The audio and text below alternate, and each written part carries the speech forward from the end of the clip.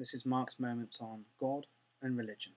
So I was inspired to do this second clip on God and religion because some people just weren't getting it, and I wanted to clarify a few points. Okay. It really fundamentally is about duality and singularity. Okay. We understand what things are because we have a perspective, a location upon which we gaze upon something. Truth, like reality and like beauty, is in the eye of the beholder. Now, let's take this iPhone, for example. It's shaped like this, okay? It's got a different shape. If I look at it from this perspective, it's got a different shape. If I look at it from this perspective, it's got a different shape. Its shape, and thus its definition, are dependent upon my perspective, where I look at it from. Terrorism, freedom fighters. Okay. Fighter. Blowing up a bus full of Israelis will be different depending upon where you look at it from.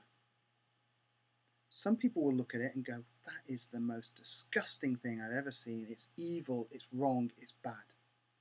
Another group of people, although smaller, might look at that and go, well done, that person was setting us free, they're fighters. There's always two sides to every opinion. Yeah? One person always thinks they're right, the other person always thinks they're right. Who's objectively right? There is no objective right. It depends on your opinion and your perspective. To have a perspective, you need to have a location. And I see this shape. Someone else is here, they look at it and they see that shape. Do you get it? Good. Okay, it's very simple, isn't it? Yeah. Now, where is God? God is everywhere. So, does God see that? That? That? That? God sees them all simultaneously. So what shape is this to God?